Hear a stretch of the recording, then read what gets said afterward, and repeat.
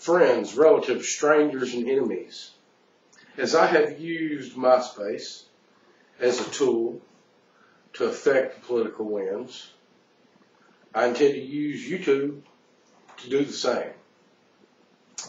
Not only that, I intend to integrate the two. I will transfer information back and forth from MySpace to YouTube, video to video, to get the message out. You know, for those of you that are YouTubers and you're interested in my blog, click over to www.myspace.com/thetexascon, and there you will find humor and absolute seriousness. It's sharp.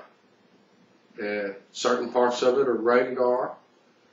Parental guidance is suggested.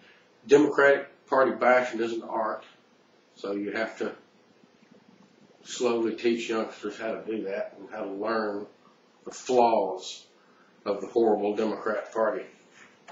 But that's where you can find Democratic Party bashing, at www.myspace.com/thetexascon, and you'll be able to fill your Democrat Party bashing needs. For YouTubers, that's where you'll be able to go. And for MySpacers,